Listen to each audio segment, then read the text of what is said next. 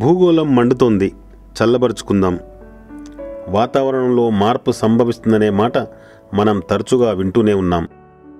పర్యవసానంగా కనీ విని ఎరుగని వేడిమి, గాలి దుమారాలు, చలి తీవ్రత, ఋతుపవనాల దాగుడుమూతలు, అకాల వర్షాలు, తుఫానులు, కరువు కాటకాలు వంటి ఫలితాలను చూస్తూనే ఉన్నాం. భూమిపై మునుపెన్నడూ లేని విధంగా రికార్డు స్థాయిలో 2014 సంవత్సరంలో అత్యధిక ఉష్ణోగ్రతలు నమోదైన విషయం మనకు తెలిసిందే. గడిచిన 4 దశాబ్దాలలో పారిశ్రామిక విప్లవానికి పూర్వపు రోజులతో పోలిస్తే 0.8 డిగ్రీల సెంటీగ్రేడ్స్ మేరకు ఉష్ణోగ్రత పెరిగింది. ఈ ఉష్ణోగ్రతలో పెరుగుదల 2 డిగ్రీల సెల్సియస్కు చేరిందంటే ప్రమాద ఘంటికలు మ్రోగినట్లేనని శాస్త్రజ్ఞులు హెచ్చరిస్తున్నారు.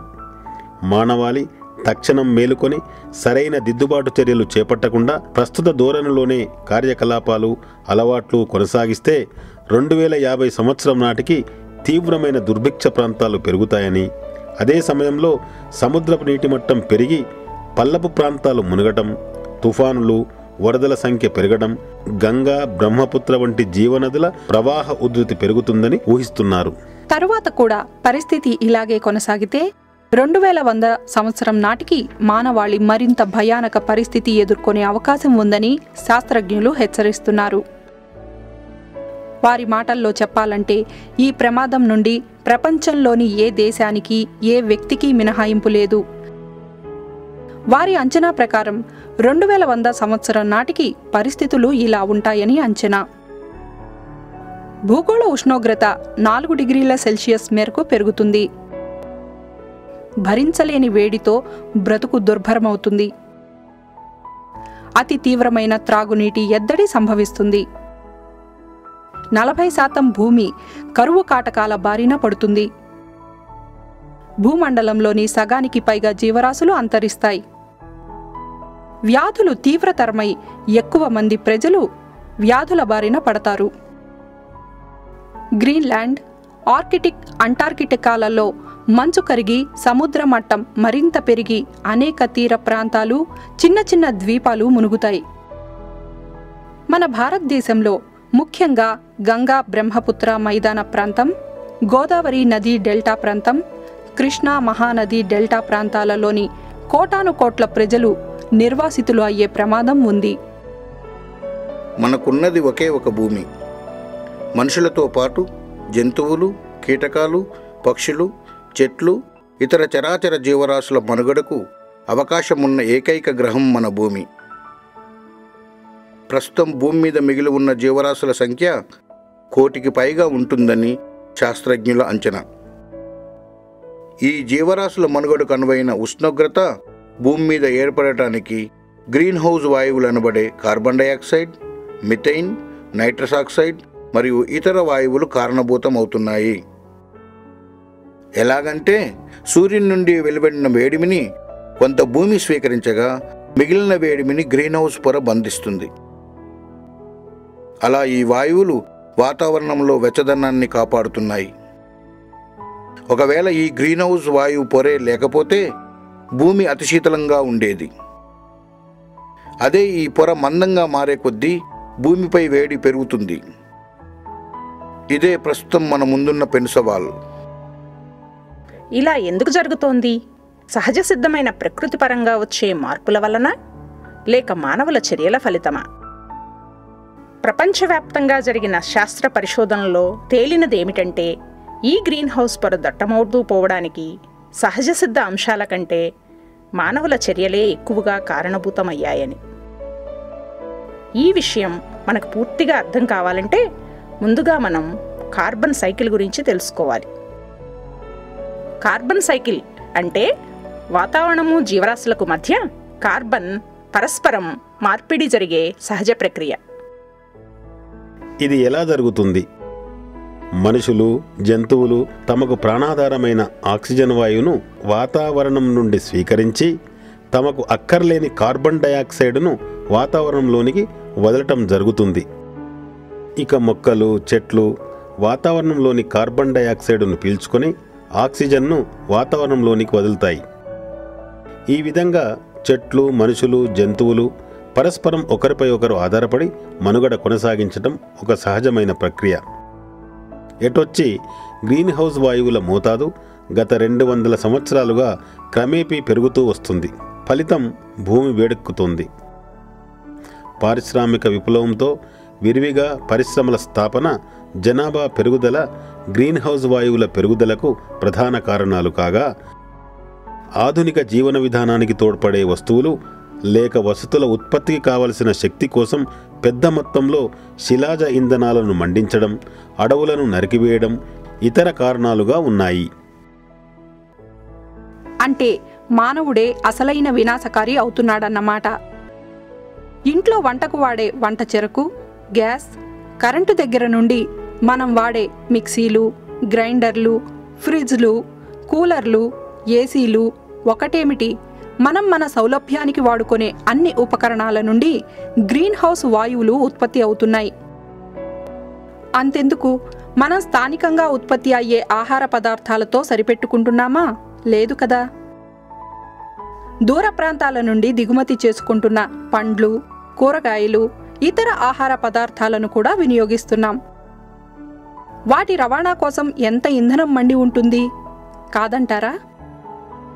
మనం ఇతర ప్రాంతాలకు పనుల నిమిత్తమో, విహార యాత్రలకో బస్సు, రైలు, విమానం, కారు లేదా బైకులలో ప్రయాణాలు చేస్తున్నాం. అంటే కార్బన్ డయాక్సైడ్ను మనము ఉత్పత్తి చేస్తున్నట్లే. గ్రీన్ హౌస్ వాయువుల్లో ముఖ్యమైన కార్బన్ డయాక్సైడ్ మోతాదు రోజు రోజుకు ఎలా పెరుగుతుందో చూద్దాం. మనం శ్వాస ప్రక్రియ ద్వారా ఒక్కొక్కరం రోజుకు 1 కిలో కార్బన్ డయాక్సైడ్ వదులుతున్నాం.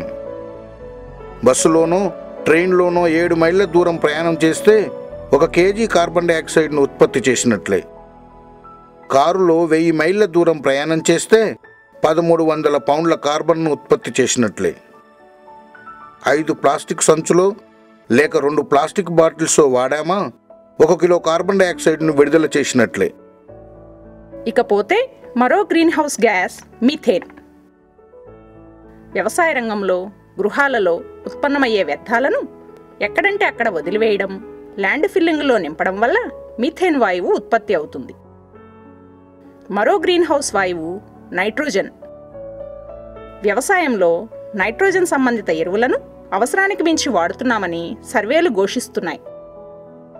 ఫలితం నైట్రస్ ఆక్సైడ్ విడుదల అధికమవుతోంది. అంటే గ్రీన్ హౌస్ వాయువుల ఉత్పత్తిలో మనము భాగస్వాములమే. అలాంటప్పుడు వాతావరణ మార్పులను సరిచేయవలసిన బాధ్యత కేవలం ప్రభుత్వానిదే అని సరిపెట్టుకోవడం సరికాదు కదా. వాతావరణ మార్పుల గురించి పట్టించుకోకపోతే భవిష్యత్తులో మన మనుగడపైన, ముఖ్యంగా త్రాగునీటి లభ్యతపైన, ఆరోగ్యంపైన విపరీత ప్రభావం చూపిస్తుంది. త్రాగునీటి లభ్యతపైన ప్రభావం ఎలాగంటే, వాతావరణం వేడెక్కడం వల్ల భూమిపై ఉన్న నీరు ఎక్కువ మోతాదులో ఆవిరవుతుంది. మంచు పర్వతాలు కరిగి సముద్ర నీటి మట్టం పెరుగుతుంది. వరదలు పెరుగుతాయి. చెట్లు నరికివేయడం వల్ల భూమికి నీటిని పీల్చుకునే సామర్థ్యం తగ్గిపోతుంది. వర్షాభావ పరిస్థితులు ఎదురవుతాయి. పారిశ్రామిక, వ్యవసాయ, కుటుంబ అవసరాల కోసం ఇబ్బడి ముబ్బడిగా భూగర్భ జలాలను తోడివేయడం వల్ల త్రాగునీటి లభ్యత ప్రశ్నార్థకంగా మారుతుంది. అన్నింటికీ మించి నీరు కలుషితమవ్వడం మరో పెద్ద సవాలుగా మారుతుంది. ఇక వాతావరణ మార్పులు మన ఆరోగ్యంపై ఎలా ప్రభావం చూపిస్తాయంటే, అధిక ఉష్ణోగ్రతలు వడగాల్పులకు దారితీయటంతో పాటు మన గుండె, ఊపిరితిత్తుల పనితీరుపై ప్రతికూల ప్రభావం చూపిస్తాయి. అకాల వర్షాలు, అధిక వర్షపాతం, మంచుపాతం వలన కీటకాలు వృద్ధి చెంది మలేరియా వంటి వ్యాధులు ప్రబలుతాయి. సముద్ర ప్రాంతాలలోని భూగర్భ నీటితో సహా అన్ని నీటి వనరులు కలుషితమై డయేరియా వంటి వ్యాధులు విస్తరిస్తాయి. తుఫానులు, పెను తుఫానులు, సునామీలు, వరదలు పోటెత్తటం వల్ల జనజీవనం స్తంభించటంతో పాటు ఆస్తి నష్టం, ప్రాణ నష్టమే కాక మానవులలో మానసిక ఆందోళనలు దీర్ఘకాలంగా ప్రభావం చూపిస్తాయి. కరువు పరిస్థితులు పంట ఉత్పాదకతను తగ్గిస్తాయి. ఆదాయ మార్గాలపై ప్రభావం చూపిస్తాయి. ఫలితం సామాజిక జీవనం దెబ్బతింటుంది. పౌష్టికాహార లేమి, పిల్లల ఎదుగుదలలో ప్రతికూల ప్రభావం, రక్తలేమి వంటి సమస్యలు తలెత్తుతాయి. అడవులలో మంటలు చెలరేగడాలు పెరిగి జీవరాశుల ఉనికికి ముప్పు ఏర్పడుతుంది. దేశాభివృద్ధి జరగాలంటే ఎంతో కొంత శక్తి లభ్యత పెరగాలి. ఈ క్రమంలో గ్రీన్ హౌస్ వాయువుల పెరుగుదల వల్ల సంభవించే దుష్ఫలితాలను మనం విస్మరించటాన్ని భావితరాలు క్షమించవు. ఈ చర్యలు మానవాళి భవిష్యత్తుకే ప్రమాదం. అందువలన అభివృద్ధి లక్ష్యాలను, వాతావరణ మార్పులను సమతుల్యం చేసుకొనాలి. కనుక మనం అందరం ఎటువంటి ఆలస్యం చేయకుండా ఈ పరిస్థితిని ఎదుర్కోవడానికి సిద్ధం కావాలి. అందుకు మన ముందు 2 ముఖ్యమైన మార్గాలు ఉన్నాయి. ఒకటి సర్దుబాటు చర్యలు, 2 దిద్దుబాటు చర్యలు. ముందుగా వాతావరణ మార్పులను సరిచేసుకోవడానికి అవసరమైన సర్దుబాటు చర్యల గురించి మాట్లాడుకుందాం. ఇంతవరకు పెరిగిన భూతాపాన్ని ఎలాగూ తగ్గించలేం. ఎందుకంటే గ్రీన్ హౌస్ పొరలోకి చేరిన గ్రీన్ హౌస్ వాయువులను తొలగించలేము కదా. అందుకై ఇప్పటికే ఏర్పడిన వాతావరణ పరిస్థితులను ఎదుర్కొనేందుకు గాను చెరువులకు, జలాశయాలకు ఎక్కువ స్థలాన్ని కేటాయిద్దాం. నేలలో ఎక్కువ నీరు ఇంకేలా చూద్దాం. నేల వదులుగా ఉండేటట్లు చర్యలు చేపడదాం. పంటల దిగుబడిపై ప్రభావాన్ని దృష్టిలో ఉంచుకొని అనువైన పంటలను వేసుకోవడం వంటివి పాటిద్దాం. అడవులను పెంచుకుందాం. ఇప్పుడు దిద్దుబాటు చర్యల గురించి తెలుసుకుందాం. దిద్దుబాటు చర్యల గురించి మాట్లాడే ముందు మనం ఇలా ప్రశ్నించుకోవాలి. మనం రోజు ఏ పనులు చేస్తున్నాం? ఏ పనులు గ్రీన్ హౌస్ వాయువుల విడుదలకు కారణం అవుతున్నాయి? ఏ మేరకు మనం వాటిని తగ్గించే అవకాశం ఉంది? వీటికి సమాధానాలు వెతికి అమలు పరిస్తే మనం మన వంతు బాధ్యతగా పర్యావరణాన్ని పరిరక్షించేందుకు దిద్దుబాటు చర్యలకు శ్రీకారం చుట్టినట్లే. అందుకే ఈ రోజు నుంచి మనం విధిగా ఈ పనులు చేద్దాం.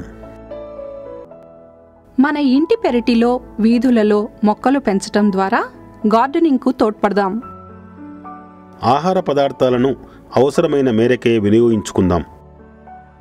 ప్రాంతీయంగా లభ్యమయ్యే ఆహార పదార్థాలకే ప్రాధాన్యతనిద్దాం. వ్యవసాయంలో తక్కువ నీటిని వాడుకొని ఎక్కువ దిగుబడి సాధించేందుకు అనువైన సాంకేతికతలను అనుసరిద్దాం. అందుకై సోలార్ పంపు సెట్లు, బిందు సేద్యం, తుంపర సేద్యం, శ్రీవరి సాగు వంటి వాటిని అవలంబిద్దాం. ధూమపానానికి దూరంగా ఉందాం. కాల్చిన అగ్గిపుల్లలు, కట్టెపుల్లలు, నిప్పు విషయంలో జాగ్రత్తగా ఉందాం. ముఖ్యంగా వేసవి కాలంలో అగ్ని ప్రమాదాలు, అడవులు మండడం వంటి వాటిని నివారిద్దాం.